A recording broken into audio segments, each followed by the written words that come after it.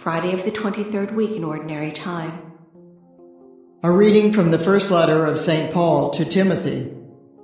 Paul, an apostle of Christ Jesus, by command of God our Savior, and of Christ Jesus our hope, to Timothy, my true child in faith.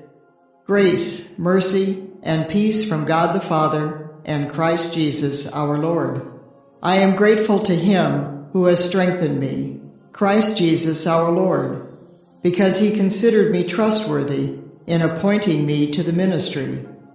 I was once a blasphemer and a persecutor and an arrogant man, but I have been mercifully treated, because I acted out of ignorance in my unbelief.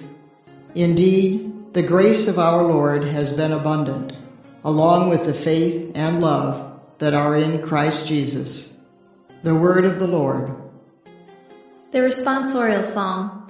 The response is, You are my inheritance, O Lord. Keep me safe, O God, for in you I take refuge. I say to the Lord, My Lord are you, O Lord, my allotted portion and my cup. You it is who hold fast my lot. You are my inheritance, O Lord. I bless the Lord who counsels me. Even in the night my heart exhorts me.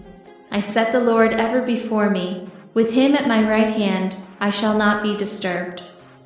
You are my inheritance, O Lord.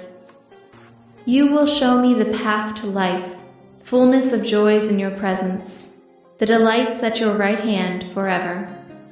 You are my inheritance, O Lord. A reading from the Holy Gospel according to Luke. Jesus told his disciples a parable. Can a blind person guide a blind person? Will not both fall into a pit? No disciple is superior to the teacher, but when fully trained, every disciple will be like his teacher. Why do you notice the splinter in your brother's eye, but do not perceive the wooden beam in your own? How can you say to your brother, Brother, let me remove that splinter in your eye, when you do not even notice the wooden beam in your own eye? You hypocrite! Remove the wooden beam from your eye first, then you will see clearly to remove the splinter in your brother's eye. The Gospel of the Lord.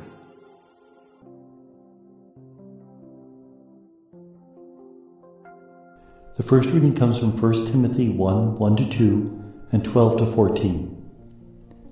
Now 1 Timothy, like 2 Timothy and Titus, are called the pastoral letters, and they most probably weren't written by Paul.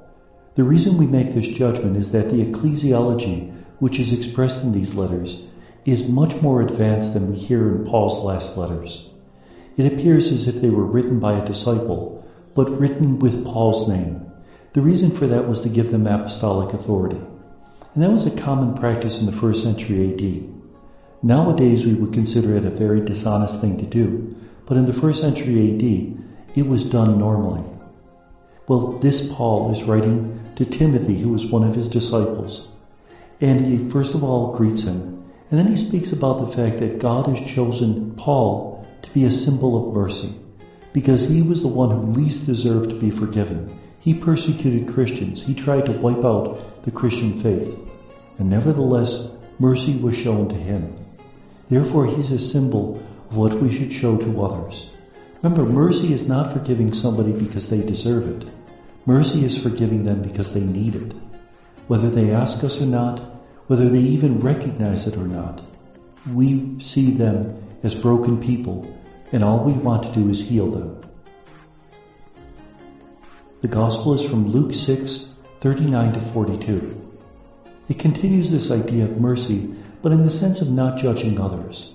Why should we try to move a splinter from our brother's eye when we have a plank in our own?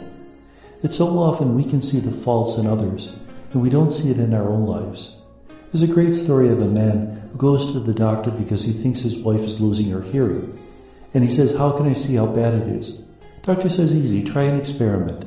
Stand 15 feet in back of her, say something, see how close you have to get before she hears. So 15 feet in back, he says, Hon, what's for supper? There's no answer. Moves up 5 feet, Hon, what's for supper?